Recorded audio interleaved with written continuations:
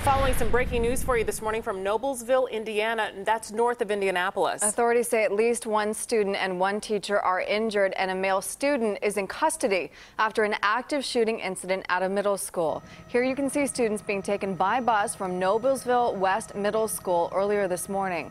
Police have since given the all clear after searching the school. Authorities on scene say they believe the shooter acted alone, reportedly opening fire in the school building. Police held a news conference moments ago.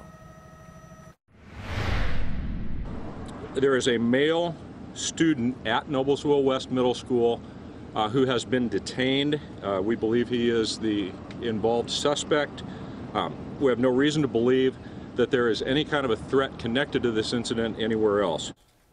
Today's incident comes 1 week after an attack at a high school in Santa Fe, Texas, in which 8 students and 2 teachers were killed. We'll keep following this story and have more information as it comes in.